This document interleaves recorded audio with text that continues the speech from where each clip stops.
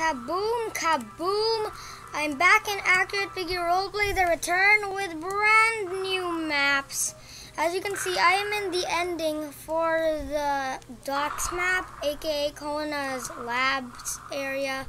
As you can see, we head on inside. We got a very accurate model of Kona's lab. We got the cabinet over here.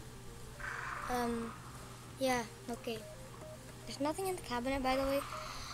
Okay, so we got these chairs things that I never really minded. This is where Willow was. Kona was over here.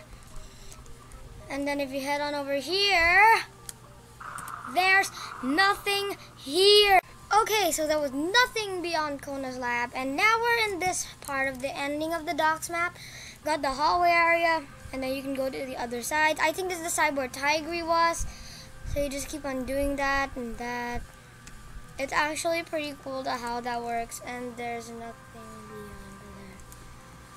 there. Also, I've always wondered, how did Tigre get on the other side? How did he get there? I actually don't know. Is there another way?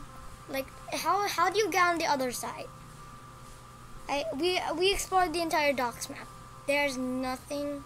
Maybe it's just something I'm being dumb. I don't know. Tell me in the comments, please. Okay, another quick update here, besides the badges and the map, is this recent section. And speaking of the badges, I'm going to be showing you how to get the brand new crawling trap badge. So what you want to do is get the insolence eyes here, here, here, and then over here, over here, and then you click on the tombstone.